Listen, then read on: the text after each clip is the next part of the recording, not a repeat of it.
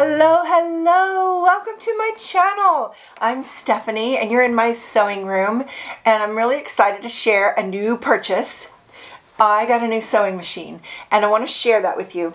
Now, if you're new to my channel, this is going to be a chatty video where I just talk about my experience, why I got a new machine, why I picked the one that I did, and less about, for example, like the instructional, unboxing, what it came with, all of that. I'll talk about that, but it's not that kind of video. It's more like, hey girlfriend, I got a new sewing machine. Want to hear about it? So, that's what happened. Now let me just tell you the story of buying this. So I did a car vlog, which is just kind of chatting on while I'm on my way shopping, and I explained this, and I showed in the car vlog a little video of me buying it in the store. So you might want to go look at that video if you want to get the whole story.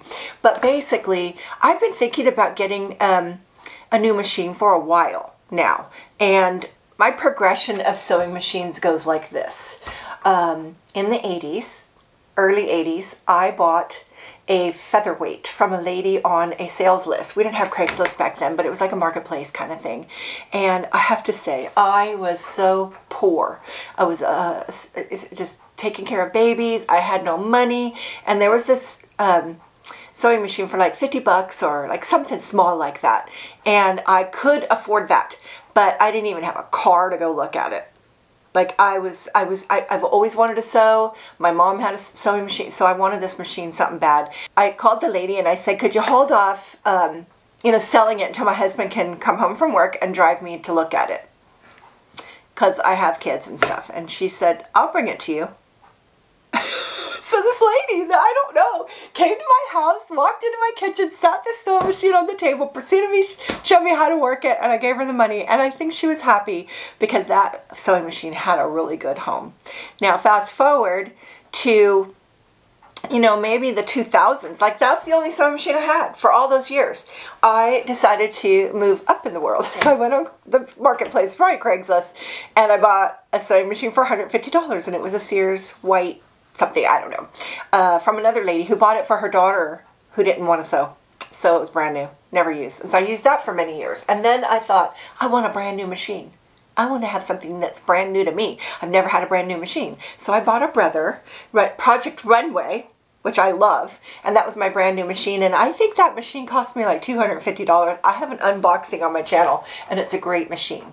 It's a great machine. But I've gotten more into sewing since COVID hit, and then I broke my serger, which was also just a Brother $200 machine, and really it was just a cutter. Who knew? And so I ran down and bought a very expensive, to me, $1,000, and the guy's all, well, it's one of our less expensive, and I'm like, don't even say that. That's a lot of money. I bought my big Viking Amber Air, and it's a dream. I love it. And so I was exposed to what this sewing machine world had to offer. My mother has sewing machines that are very pricey, and it's her hobby, and it's something she's earned in her lifetime. It's nothing I felt like I could ever join. So I wanted a spare machine, and I bought a new machine, new to me, on Craigslist about a year ago, a Janome, and that's the one you see under the cover behind me. And it's also not an expensive machine. I think brand new that probably cost $600, so a step up from my brother, but not anything super fancy. And I love that machine, and actually out of the two, I use that one more. So in this, the Brother has left and the Janome has stayed as my spare. And so when I talk to my non-sewing friends, I say, no, this is my first real sewing machine. Because it is. I feel like that's what it is. It does all kinds of stuff I don't even know. And I might not ever know some of it, but I'm learning. So I got this new machine, and I knew I wanted something, and my personality is not to study and get lists of features and talk to everybody and say, which one's your favorite? And go down the list and say, this many like Bernina, this many like Pfaff, this many like Viking. Like I'm not that kind of person. I just want to have it done and be done with it. And that is what happened. I trusted Klaus, who sold me my Viking Amber Air, and he walked me around, and we looked at all the other brands, and I was kind of thinking the $1,500 to $2,000 range that I would have to save up for. And I kept going back to this used one that he had shown me, and it was like new. The lady had traded in, and so it was like new. They would sell something brand new and it would look the same. It's current. I mean, this machine is still under the factory warranty. That's how new it is. And so it was, I looked it up online when I left, and I said, please put my name on it. I got to think. And I didn't really think. I knew I was going to buy it. I looked it up on the Pfaff website, and it said $3,999. So basically $4,000, and they're selling it for $1,000. And I felt like I had that money in what I call my sewing account, which is little bits and pennies from YouTube and from selling my pattern, which is the Hoodie Hugs. If you haven't seen it, I'll put a link to it in my description box. And I took that money and I bought this machine.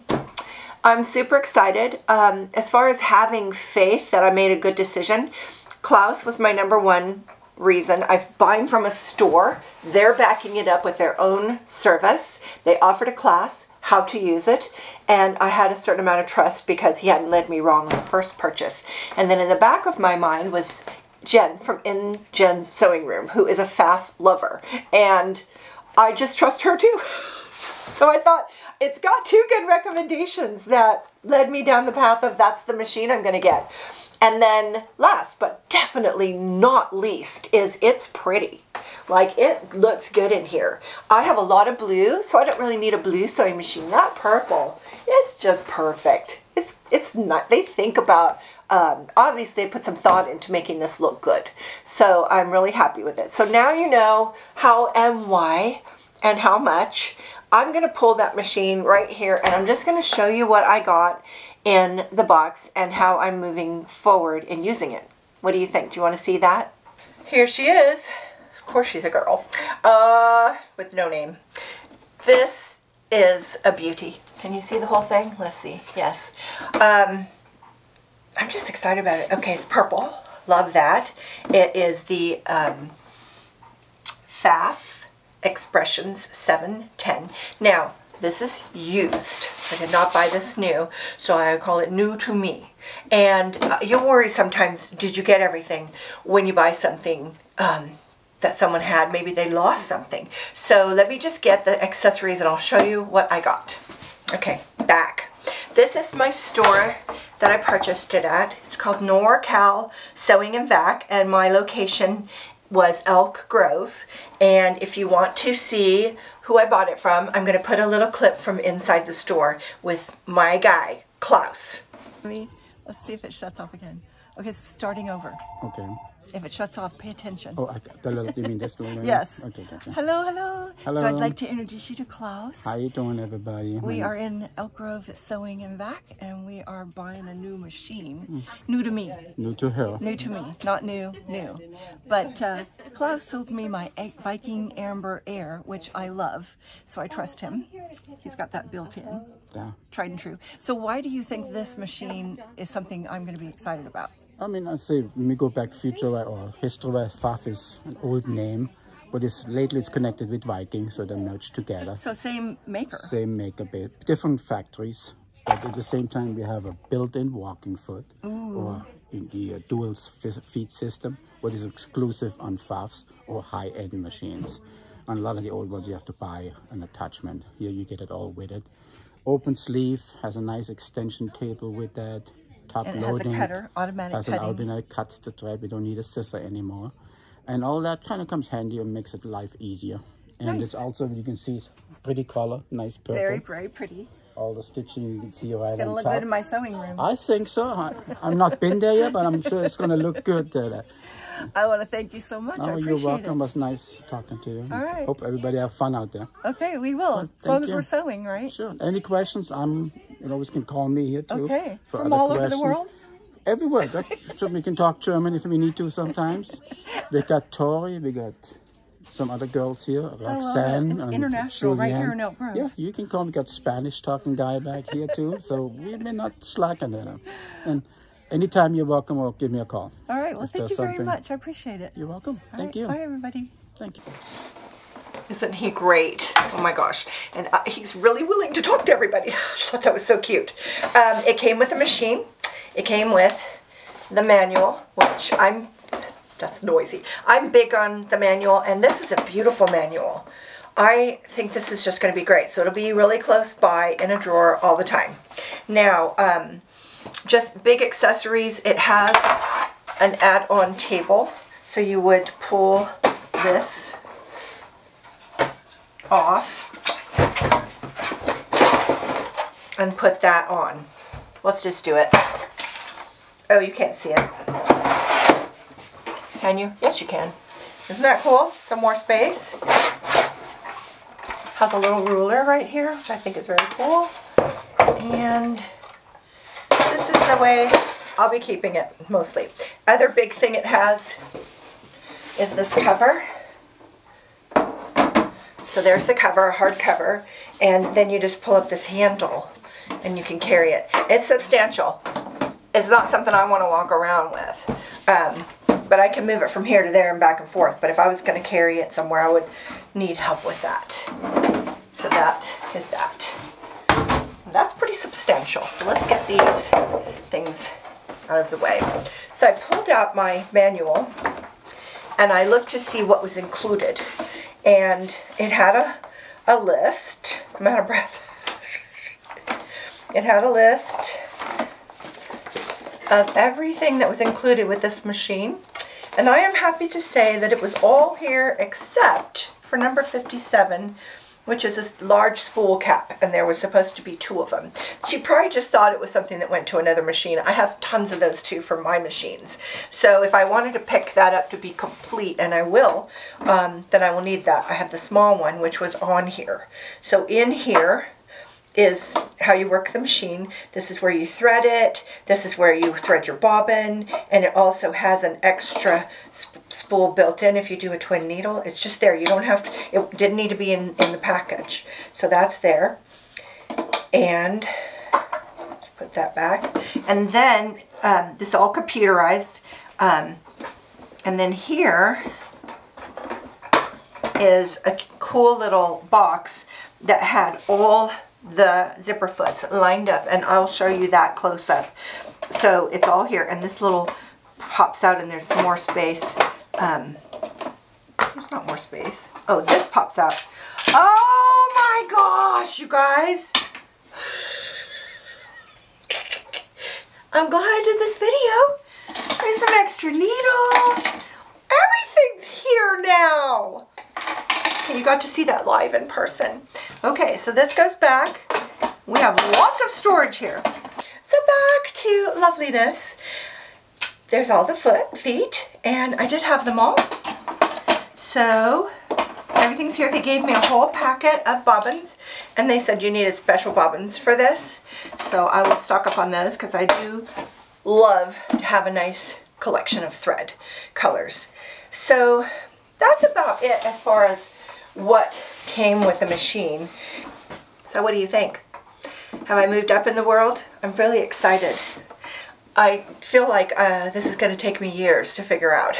And I can move into all kinds of different things that I might want to try. It has something called free motion. I don't even know what that is. It has the walking foot. It has the... These are the things that I wanted. I wanted the automatic cutter that you just push a button and it cuts the thread. I wanted the walking foot, and I just wanted to know that this machine was going to grow with me, because I feel like I don't use all the stitches, but maybe I will now. You never know. So I'm just looking forward to seeing what this does for me as in my sewing hobby. Does this take me to another place where I want to do more things? I thought you might want to see it up close and personal. So it has a on-off button here. And I love all of this lighting that it has here. And it also has a lot of space right here. I love that. And it also warned me when my bobbin was low. So that was a huge, wonderful surprise. I've threaded it a couple times. I've wound a bobbin. It's all pretty simple. I'm still getting used to the computer, which I'm waiting for it to come on. It has, you know, all of these settings.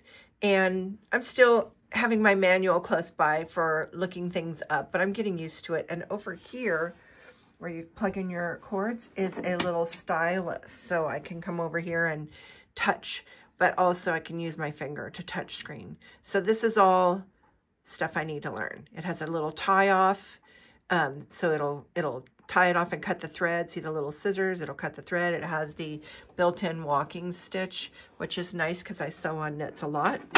And it's just been a dream so far. Everything's right here. I'm loving it. I have not had any negative experience. It's all been just wonderful. Okay, what do you think?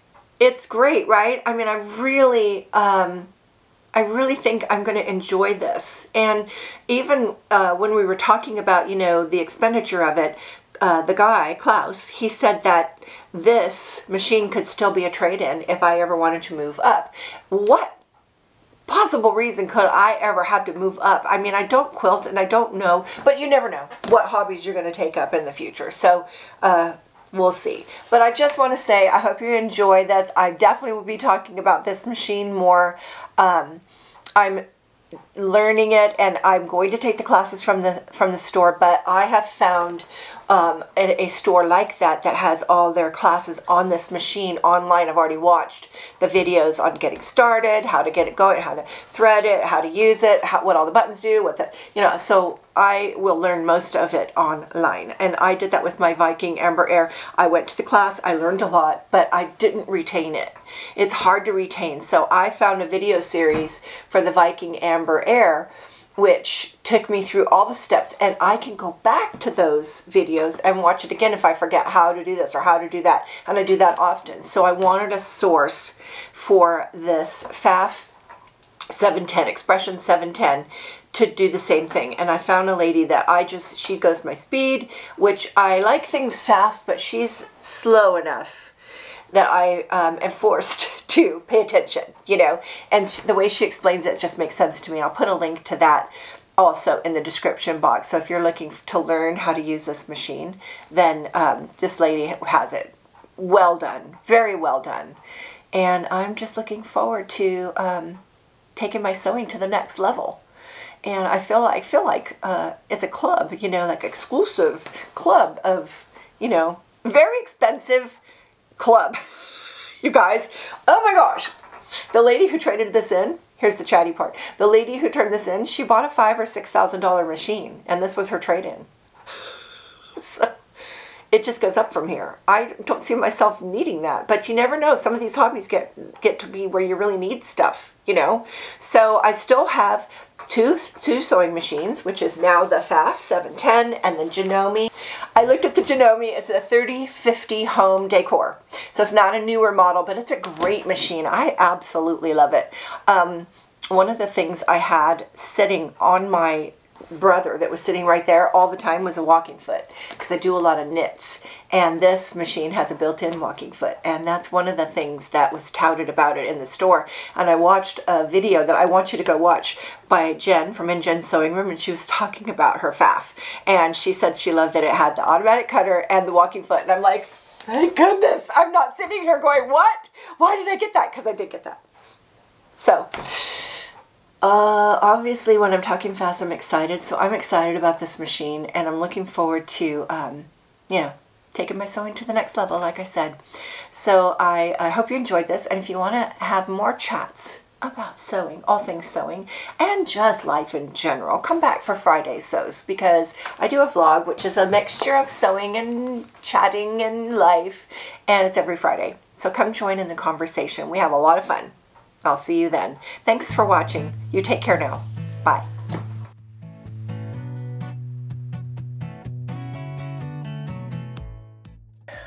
There will be a bloopers at the end of this video.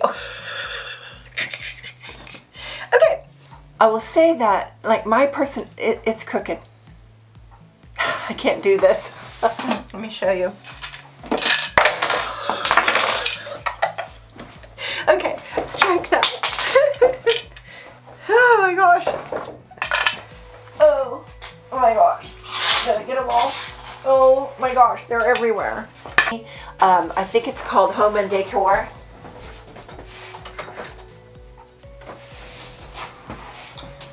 Okay, I looked at the Janome. It says Home Decor. Oh, I forgot already. I looked at the Janome. It says home. I forgot already. 30/50, 30/50, 30/50.